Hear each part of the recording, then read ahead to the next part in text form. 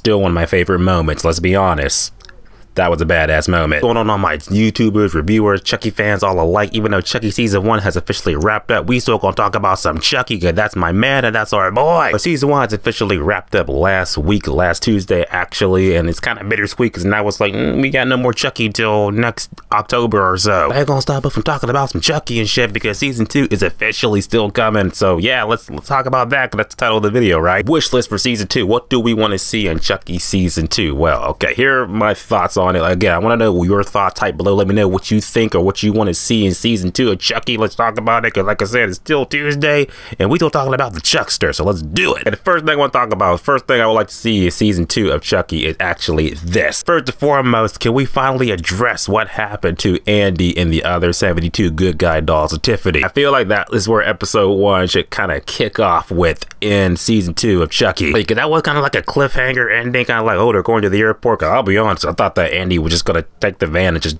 drive it off a cliff and blow it up and shit with C4. But no, Tiffany was in there. She was just like, just keep driving, Andy, if you know what's good for you. I was like, oh shit, okay.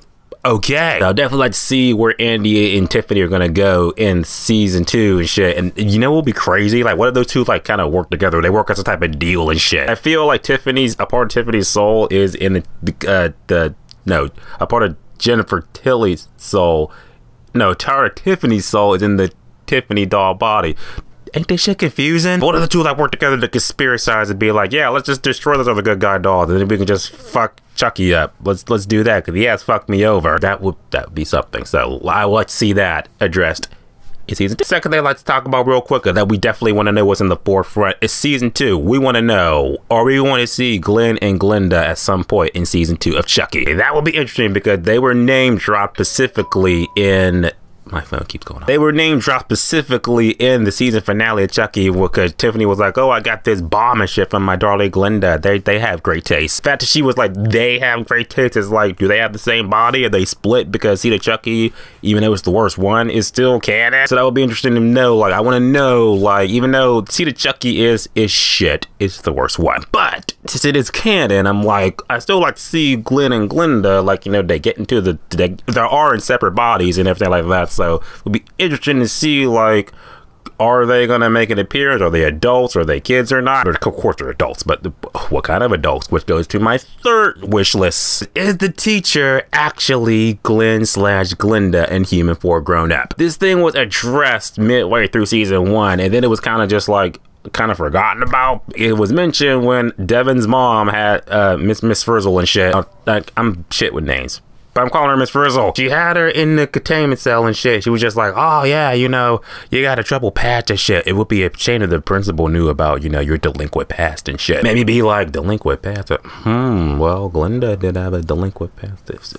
Maybe, I don't know. Oh, so is she Glenda? Because we learned at the season finale, it's kind of like implied that she's taking care of Jake and Devin, since you know, they're orphans now and shit. That would be an interesting dynamic. It is kind of like, oh yeah, this is all still part of Chucky's plan and shit. So we'll see. Next thing on the wish list, which is kind of like not really a wish list, but it's kind of like it's confirmed but not confirmed. But here I'm gonna ask you, put it out there in the universe. Let's find out, is Kyle actually alive in Season 2? Because Andy, Kyle, and Devin, they assumed they all blew up in that explosion at Charlie's Ray house in season finale. But apparently Andy got out.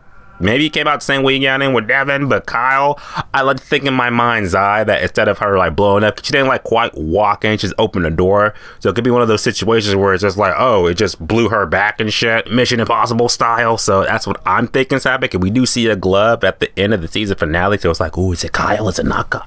I don't know. So I think it is Kyle. It ain't Andy, because he's fuck off in that, you know, with Tiffany and shit. So I think it is Kyle.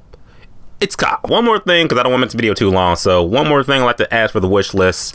Do we want to see more legacy characters in Season 2? And I also thought to myself, I asked my brother when we watched the season finale together, he was like, okay, for Season 2, they should bring in De Silva from Child's Play 3. That would be dope, because the actress, she still acts and shit, so that would be cool. A little bit dynamic, but me personally, I like to see Ronald Tyler. I like to see my man, Tyler, from Child's Play 3.